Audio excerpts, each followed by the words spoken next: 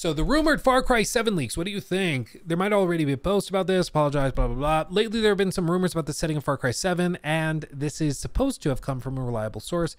According to the rumors, the story will be about saving your family who have been kidnapped one by one in a non-linear setting. You can find them by gathering information in different ways. One by one in a non-linear, you can find and the enemy can, for example, give you wrong information and so on.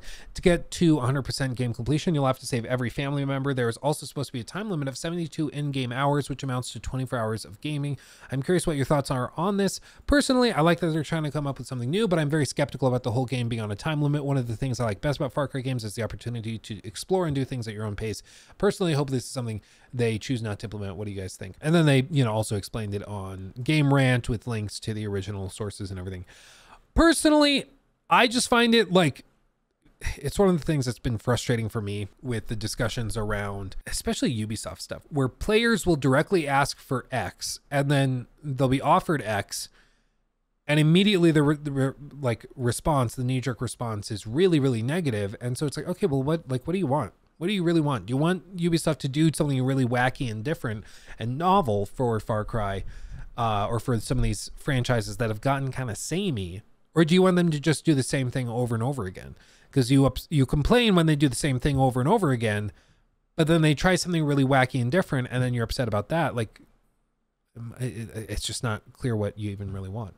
I just am excited to see something different. I think the 72-hour in-game timer is an interesting thing, especially if they give players the ability to just hand wave it away. If they give players the ability to ignore it, okay, cool. Like in the original Dead Rising games, you are tasked with like solving the mystery and escaping, getting all the information you need before the helicopter comes back and takes you away within the time limit. And so it's like, if you want to do that and play the canonical way, you can do that.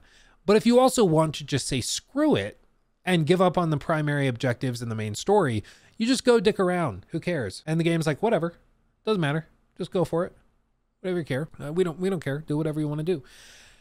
And I actually think that as long as it's open to the player choosing what they want to do, I'm okay with it. As for the effect of that, I think it can actually be really, really cool, because it can force the player to feel pretty stressed and motivated to figure out how to save their family quickly. And a lot of that comes down to balancing and making sure that, certain things are timed out properly. The way that they did it in Dead Rising was that they had the schedule kind of set up. So you might have, like, if this is our timeline through the day, maybe this is like, I don't know what that was supposed to be. Maybe this is Monday at 12 a.m. And then this is Monday at 12 p.m. And then this is Tuesday, 12 a.m., etc., kind of going all the way through. Then this is Wednesday, Thursday, and Thursday. And so it goes all the way through. And what they did in Dead Rising was that they would set up certain missions. So they'd be like, okay, this is when the intro of the game happens. And then there's another mission you do right here. And then there's another mission right here. And they would kind of keep it on a tight pace initially. And then you reach kind of the mid game and they'll be like, okay, next mission will unlock once the research has been completed, or once we've heard from another survivor that you have to talk to, Wednesday at midnight.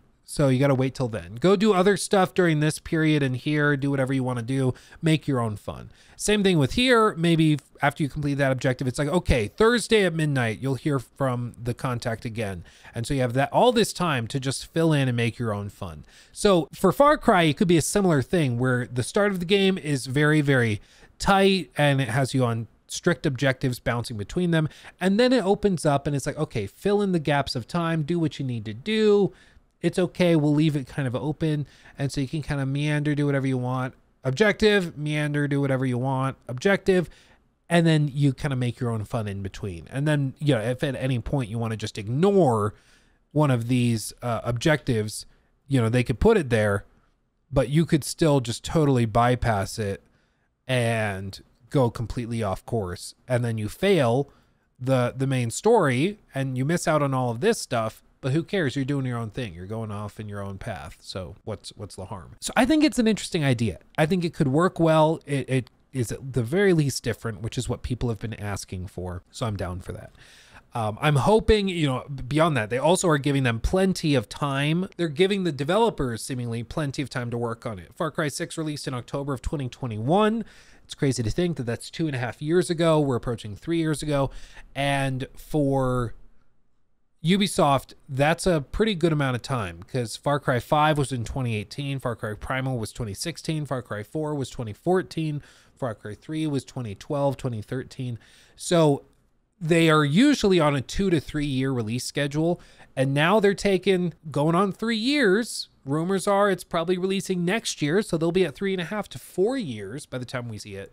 So hopefully that just means they're giving them plenty of time to really do something different and novel. And, you know, we've done the stream clips before suggesting maybe this is the year that Ubisoft starts to turn it around. I know, of course, we've got the memes of Skull and Bones.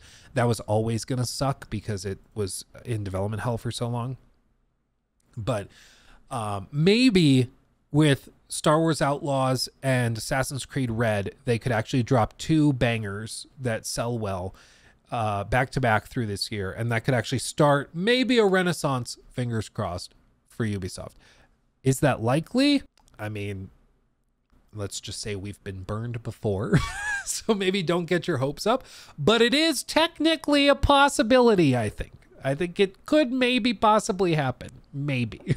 So there's an opportunity for that to possibly, maybe, sort of, possibly happen. AC fans got tired of the formula, so they switched it up with AC Origins. Now fans want them to go back to the old style of AC. Yeah, it's always going to be the grass is greener on the other side. It's always going to be like that. I think Ubisoft has probably realized that they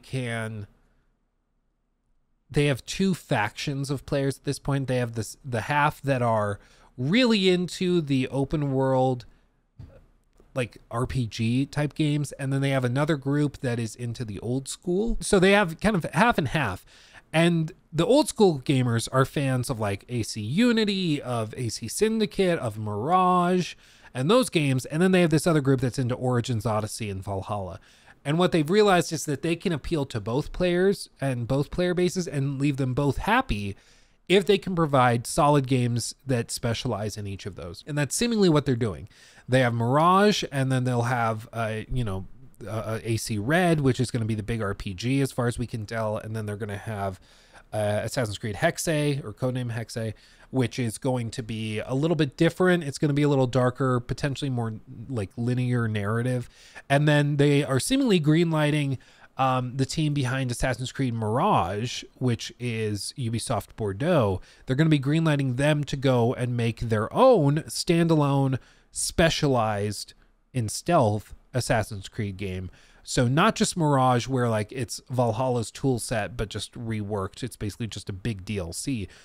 They're potentially, or at this point, they're getting greenlit to make their own thing from the ground up, which is awesome to see. And hopefully that actually leads to something really tangible. The other studio that's kind of everybody's sleeping on right now is, of course, CD Projekt Red. Everybody's kind of forgetting about them because they did Phantom Liberty, which was huge and everything, but they are moving on to their next couple of projects. They've hired a butt ton of people for them, and there's a real possibility that later this year or early next year we could start to see trailers for the next Witcher game, which is blowing my brain, but that's a very real possibility. So buckle up. He took my thing.